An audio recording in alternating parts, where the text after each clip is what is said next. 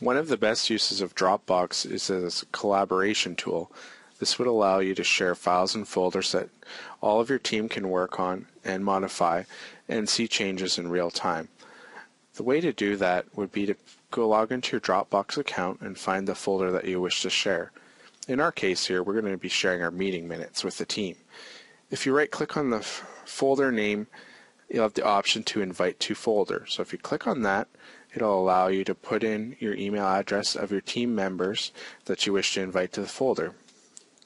Let's invite Sonia.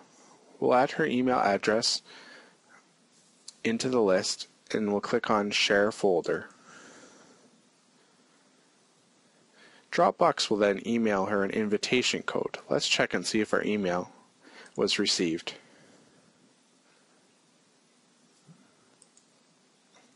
Oh look, we got our email. If we click on the email link here, we'll find that there's email sent by Dropbox that lets you click on a link here which will add you to share the folder.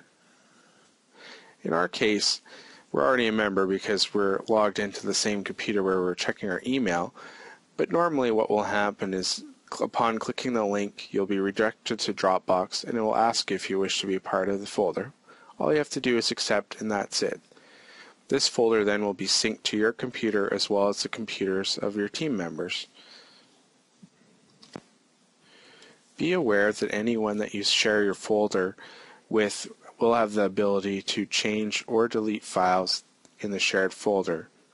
It's usually recommended to keep a backup copy of any files you keep in here just in case someone deletes them.